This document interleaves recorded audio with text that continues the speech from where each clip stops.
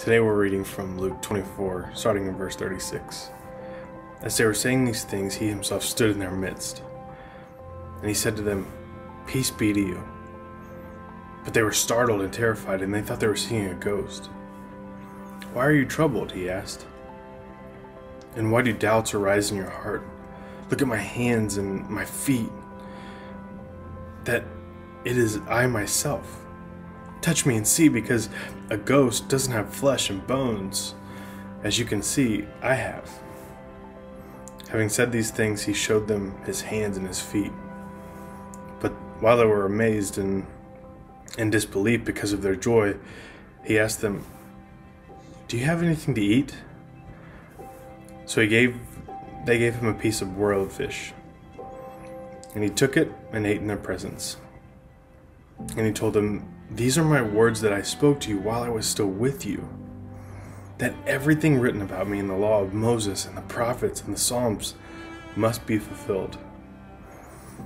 Then he opened their minds to understanding the scriptures.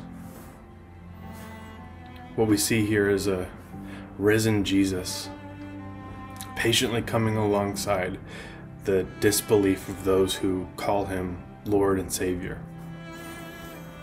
And when I read this passage, it sticks out to me, because there have been moments in my life where I believed in God, but there were some things that I didn't believe God about. And in these days of uncertainty, I need for Jesus to show up to me and say, "Peace to you. Don't be afraid. Don't be uncertain. This too will get through. This too I can overcome."